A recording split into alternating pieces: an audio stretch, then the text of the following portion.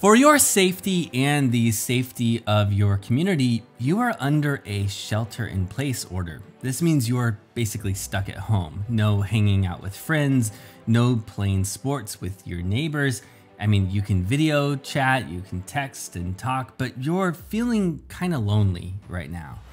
But then this morning when you wake up, you find a giant cardboard box in your room. Although it seems ordinary, this box can transport you into any book you've ever read. Simply state the book and the page number and press a button and you'll end up inside of that world. So where do you go? Perhaps a fantasy novel? Maybe you want to warn Harry to take better care of Dobby?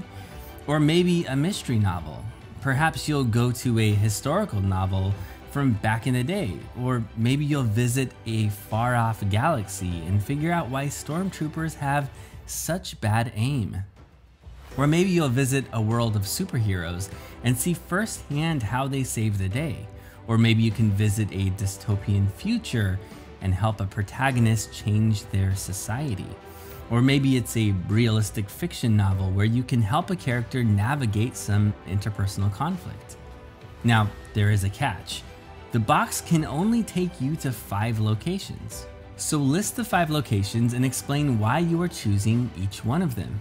Next, tell the story of the first location you visit. How will you react to the setting?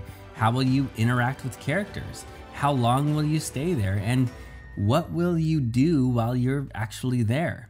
Finally, explain how your actions change the plot, setting, and theme of the book. An adventure awaits. Good luck.